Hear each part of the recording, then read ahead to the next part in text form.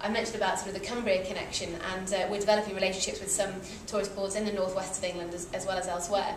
And for a lot of tourist boards, there is that sort of inherent challenge in terms of, I suppose, promoting that local connection and promoting great people in their destination to actually shout about, you know, where they live. And I've been really impressed by some of the initiatives that are happening both at regional tourist board levels as well as sort of within Visit Britain and Visit England. So we're looking at various ways, absolutely, of co-promoting.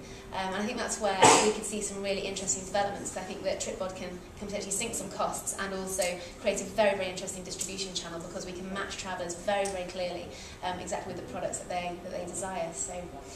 What happens if you do get a mismatch? For example, you know, I say I want to go and play golf and I want to like nice restaurants, and the person who's my travel buddy or travel pod, sorry, travel pod is another product, travel pod, who we're also looking to work with.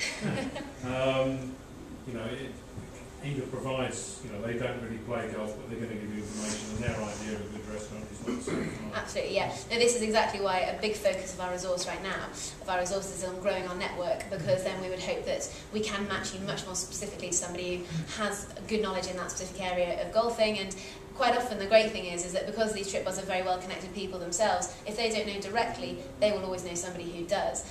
They will also present you with a large variety of information from which you can kind of pick and choose. And a lot of our travellers do go and sort of check out our recommendations on TripAdvisor and on lots of other sites, and will check it out with peer reviews and things, which is fantastic, because as Sarah absolutely said, people are using such a wide variety of sites now to take a balanced, sort of calibrated view of their trip planning. So I hope that we can match you very closely with somebody who can also then, I suppose, source great local knowledge from their own contacts network, and that then you have the choice of which bits of information to pick and choose from that as well. And once you're in destination, do these travel pods get in contact with you at all, or not? No, at the moment we're a pre-departure travel planning service, but just today we've been having discussions with some partners about how we then extend the reach of our service both to in-country and post-return for all sorts of various service opportunities that we can offer. But again, that's where we quite like to look at working with destination tour operators. So yeah, quite exciting times. Hi, can I just ask you, Sally, what's your geographical penetration? We're global. Where are you? Yeah, we're in about 60 countries worldwide. So at the moment we've got a really big focus on growing in Europe, because we tend to find that we're getting a lot of interest at the moment for short duration holidays in European cities, which is really exciting, because as I think Graham knows, the precursor to Tripbod, we've been developing the business model for 2.5 years, because there was no blueprint for us to work from. We had sort of developed this from fresh. It was called Your Safe Planet, and that was much more heavily focused on developing areas of the world, on a younger traveller set who wanted a bit more support when they're going on a really big adventure. Now we've shifted that very much, and our new branding represents that we're much more about sort of very savvy older travellers who quite often are travelling regularly and to European destinations, short haul and short duration. So we're sort of we're trying to grow very much in Europe at the moment. But yeah, sort of 60 countries worldwide. We probably have our lowest distribution in North America, I think, at the moment, bizarrely. But I thought that was where you didn't get any on the water. Sorry? On the foot. We do. We're 50-50 with the Tripbod. So it's, we split it 50-50 and then we pay the tax on it. So yeah, still. Yeah. I have a question. As you're probably aware, that there's the problem that in many particular European countries like Austria, for instance, you need a license to show people around. And how do you make sure actually in your vetting process that the person that is actually your Tripbod is a certified guide? And on the other hand, you probably need a lot of Tripbods at the same time. And as this vetting process takes a lot of time, I suppose, how do you make that your business scalable? Yeah, great question. So just as I was saying before to Graham, at the moment we are only pre-departure. So it's an online connection to a local person, and they don't show you around when you're there. We have some relationships in development with people who do offer that service.